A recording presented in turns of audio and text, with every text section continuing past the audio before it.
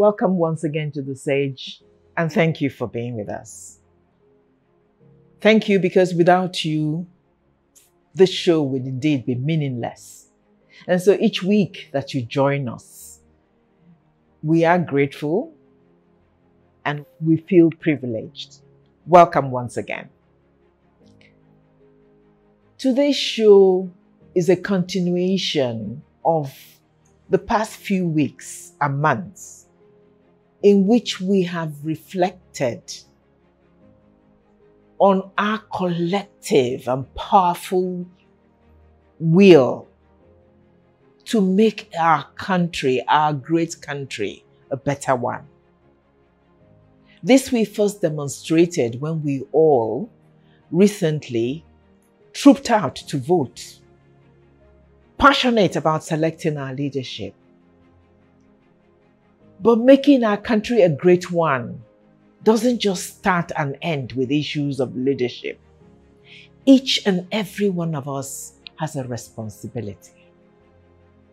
And so we started this series that are looking at some of the key areas of responsibility, where if we each citizen of this country do our best, we will indeed make our country a better place. A country where our common bounty, abundant common bounty, can be more equitably distributed and get to all of us. Working together, we can make our country take its place, its rightful place in history. And so in the previous episodes, we had looked at issues of family in nation building. We had looked at issues of the young people's role in nation building. We'd looked at religion in nation building. We'd looked at the issue of creative arts and their power to energize nation building. Today, we go to another very, very important sector or topic, the issue of education. How can education be of strategic importance in this our quest to build our nation? Why education? I'm sure nobody is asking that question, because it is, to my mind, obvious why education is important. What is education after all? Education is all about imparting knowledge, imparting information. It can be formal or informal, but the point is that for us to learn in whatever area it is by a process of education. And so in whatever areas we need to progress in our country, we all get there. We teach our young, we teach all of us, our young, our old, everybody, through the process of education, effective education. We need to build the structures, we need to do it efficiently and practice it so that the results of that education is a country that grows and is strong in its various areas. In fact, I don't think that if we do not educate effectively, that we will really ever progress. And so education is critical. It is critical for our young in teaching them to be good citizens, to be efficient professionals or whatever, but also for all of us. As knowledge expands, as we learn the various arts of living, everything is through the process of education. And so to discuss this so very, very important topic, we have a really wonderful person on set with us today. It's such a privilege to come and discuss what her experience in using education to foster our nation has been.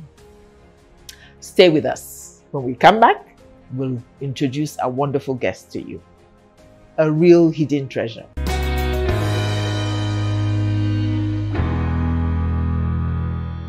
Welcome once again to The Sage. We've come to the truly exciting part of the show. I promised you that we have a treasure on this topic of education here with us on set today. Please join me in welcoming Professor Echendu Dolly Adinma to The Sage. Thank you very much. It's my pleasure being here. I am thrilled. I am thrilled to have Professor Adinma on set for many, many reasons. I must admit immediately that I have known her a long time and have every reason to believe she's one of the most competent in these things we're talking about. I can only do her justice by reading a little bit of her bio so that you understand from where I'm coming. Professor Echendu Adinma is a professor of community medicine / public health. She is a lecturer par excellence who has taught for many, many years, teaching both undergraduate and postgraduate students in medicine. She has a string of qualifications. I mean, I can shuttle them out. MBBS, MPH, MFPH, MD, FMCPH, FWACP. Those are colleges, postgraduate colleges that she's a member, as well as the FNA Med. She is also a fellow of the Nigerian Academy of Medicine. She's a fellow of the West African College of Physicians. She's a fellow of the National Postgraduate Medical College of Nigeria, a professor, as I said before, of community medicine and of public health. She's a lecturer in Nnamdi Azikiwe University, Awka, Anambra State. Has been the past head of community medicine in that distinguished institution, a past coordinator of primary health care, a past coordinator of the residency training in the university, a past faculty secretary of the West African College of Physicians, a past faculty chairman of the West African College of Physicians Nigerian chapter. She's an examiner for the West African College of Physicians. She's a member of the accreditation team of several teaching hospitals in this country. She's a member of the Federal Government Technical Working Group on Sexually Transmitted Diseases. She is currently the Director for Sustainable Development Center of Nnamdi Azikiwe University. And trust me, we shall bring her back on set to discuss the work of that wonderful center. She's been a consultant and is a consultant for several international agencies, including UNFPA, CEDA, WHO. She's a past national president of the Medical Women Association of Nigeria. And in addition to these many, many distinguished professional achievements, accomplishments, it is with pride I also say that it doesn't end with professional things. She is a traditional title holder. She's an Iyom Ugo Di Ebube. Iyom Ugo Di Ebube. Let me say it properly, meaning the glorious eagle in her hometown, Newi, in Anambra State. And she is very happily married to a professor of obstetrics and gynecology, Professor Brian Adinma, and they have 5 lovely children and 7 wonderful grandchildren. She's also, let me, again, as I said at the beginning, a wonderful human being to know and associate with. I can say that with authority. I have known Professor Adinma for many years.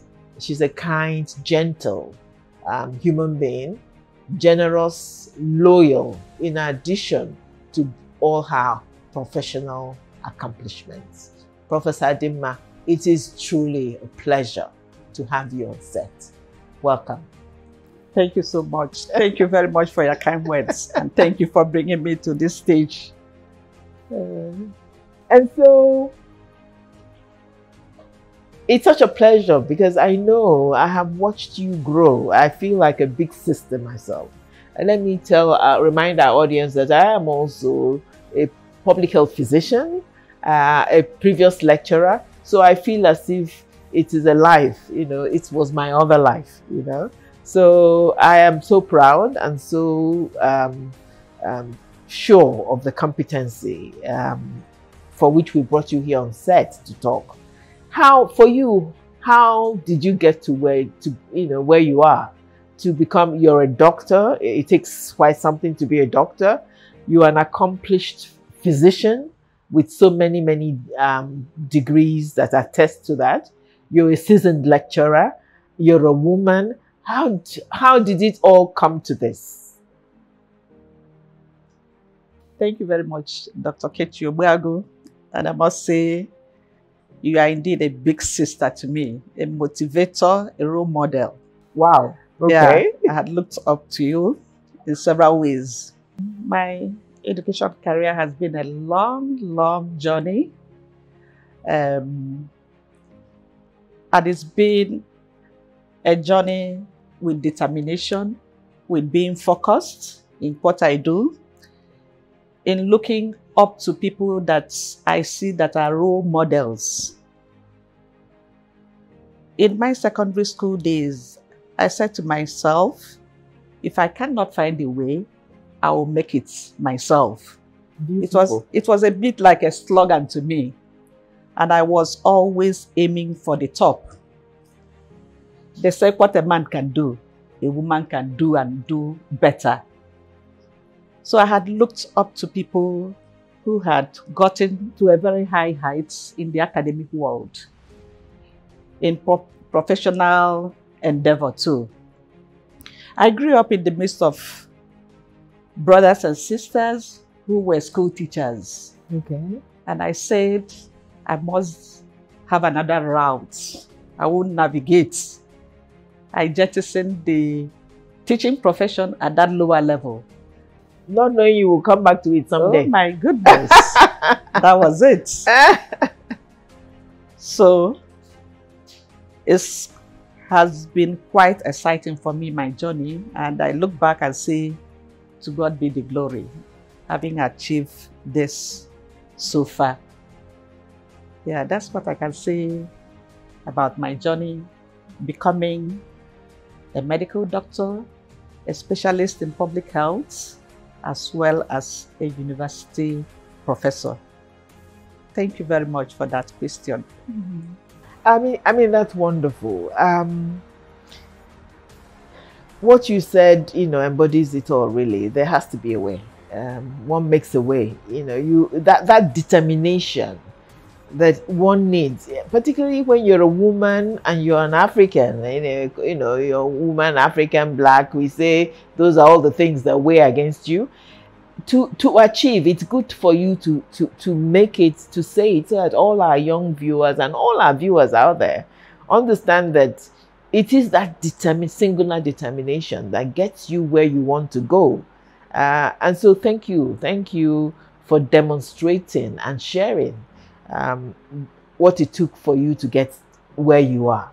And so you are here with us. You've kindly consented to come discuss this important issue of education in nation building. We think it's important. That's why we're discussing it. But what do you think? Do you think, well, I think you have two professions that are very crucial here.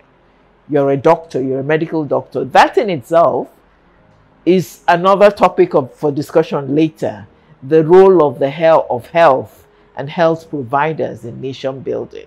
But in addition to that, you combine that with being a teacher of graduate and postgraduate students. So do you think your role as a teacher, do you think education is important to nation building? Yeah, education is quite critical for any nation building. I can describe a nation without educated people is just like preparing a soup, a pot of soup without salt. It becomes so tasteless. Absolutely. They cannot perform. There is no way they can perform. So education, which is, by the way, the development of human resources, human capital for the nation, is providing the relevant knowledge, skills, and values to an individual to make the individual to be able to participate fully and meaningfully in the society. So education is quite critical for any national development. Education contributes mainly in the area of nurturing responsive citizens for the country, people with civic engagement, people who have critical minds, who can analyze and be quite independent in life. It also helps in our democratic values, as well as helping in inculcating and promoting our good cultural values. So I think, in a nutshell, education is quite critical in nation building. Absolutely. Can I capitalize on your experience, your vast experience, and say, as you look back in your own career, where in your dealings, you can look at it from two different perspectives. Your dealings, first of all, perhaps as an educator, a lecturer, where you've been able to tangibly do some of these things. When you talk about nurturing or civic engagement or even the issue of democracy and so on, do you have examples that we can learn from? Actually, as a medical practitioner, cum lecturer in the university, my areas, the main thematic areas that I've been engaged in areas of clinical services, training, and research with innovations. In terms of clinical services, I have along the line been able to provide services at local, state, and national levels. Okay. Health services encompassing preventive healthcare services. In preventive healthcare services, let's take, for example, primary preventive measures, where I've been able to conduct most health education, health promotion exercises, conducting seminars, outreaches, especially in the communities, and impacting very positively on our citizenry. In terms of secondary level of prevention, we've been able to conduct screening exercises, looking at cancers of the cervix, cancers of the breast, and other cancers for men, prostate. In my journey as a medical doctor and a leader in one of the non-governmental organizations, Medical Women's Association of Nigeria, we were able to impact a lot to our communities in conducting most of these screening exercises. The program is still ongoing. Then in training, I must say I've had the privilege to train so many generations of medical doctors, both at the undergraduate level and postgraduate levels. And it gladdens one's mind when these people that you have trained have all become big men and women in the society, even bigger than you as a professor. It gladdens one's heart to know that you've been able to impact on several lives, making them professionals. Some are even professors now with me, those that I have trained. So it's really an exciting journey to be a medical doctor, a trainer. Apart from the undergraduate training, I've been involved for the past several years in training postgraduate doctors in the specialty of community and public health. As you read in my bio, I belong to both colleges that train postgraduate doctors in Nigeria. The West African College of Physicians, that spans across beyond Nigeria to all the countries in the West Coast. So in that college, I've been able to impact on so many postgraduate doctors. I also trained for the National Postgraduate Medical College of Nigeria, producing specialists in public health. And when you see all these people that you have trained blossoming within and outside the country, it gives one that sense of fulfillment, that sense of joy that have really impacted on some other people. Being a role model, being a mother. In medical women, we say healing with the love and spirit of a woman. And this has guided my medical practice here in Nigeria and beyond. So in areas of training, I've been able to do these bits. Apart from the training, I'm also involved in research.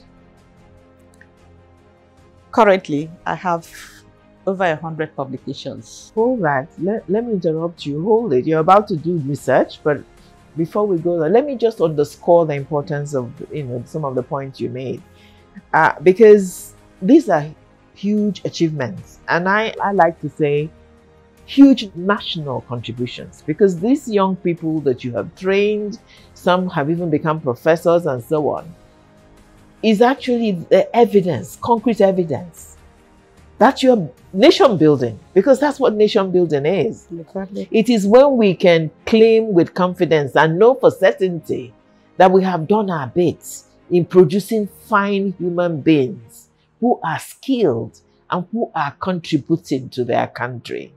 And so we laud you and thank you for that. And I wanted to underscore the importance of that.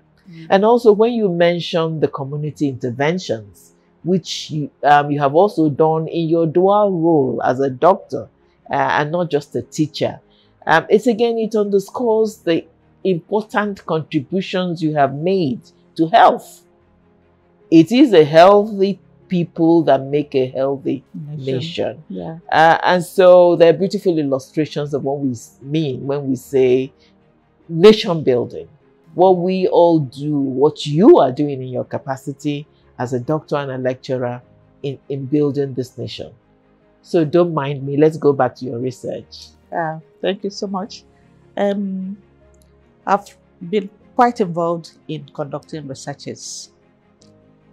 Researches, especially in the area I love most, reproductive health care and health management. Yeah, so over the years, I've applied myself so well. I've been able to come up with several publications in indexed journals and some technical reports too, because in most of the organizations I did work with, as you said in my bio, the UNFPA, WHO, CIDA, I was privileged to have been trained as an international consultant to UNFPA. And that took me to several countries in Africa, where I had gone to develop their strategic plan on commodity security. And by the way, courtesy of this lady, this powerful lady that is interviewing me. You've let the cat out of the bag. I recall in 2007, she took me up from my department, took me to Cape Town, where we had training as international consultants on reproductive health commodity security. And since then, the door was open for me to do UN job.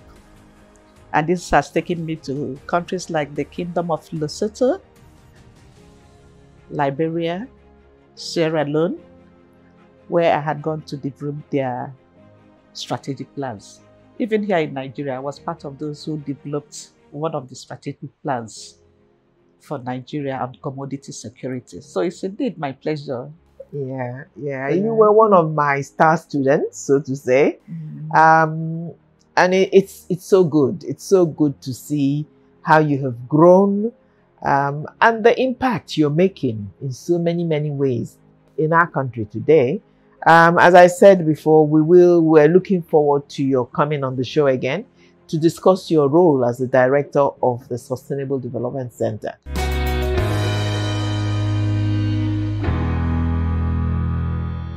Wow, we have been discussing with no less than Professor Dolly Echendu Adinma. And I'm sure you agree with me that it's been a truly informative and interesting discussion. Dr. Adinma, a professor of community medicine and public health, a lecturer in the university, has thrilled us as she talked about her many accomplishments, particularly looking at issues of education and medicine in the context of nation building, and talked about what they have done, what she has done in public health that contributed to our nation building, and also what she's done in terms of education in producing manpower, critical manpower for our health system and for our training institutions. But we're going to hear a lot more from her, from this wonderful lady. And so you will continue to enjoy her as we continue this wonderful discussion. And she goes on next week, be sure you don't miss it, to talk about research, her work, her job as a researcher, and the impact it had in nation building in this country, and also to share frankly from her heart what she considers to be the problems of our teaching institutions, particularly tertiary institutions in this country. You're going to enjoy it. It's something to look forward to as we conclude this wonderful discussion with Professor Dolly Echendu Adinma next week. Be sure you don't miss it. Thank you for having been with us.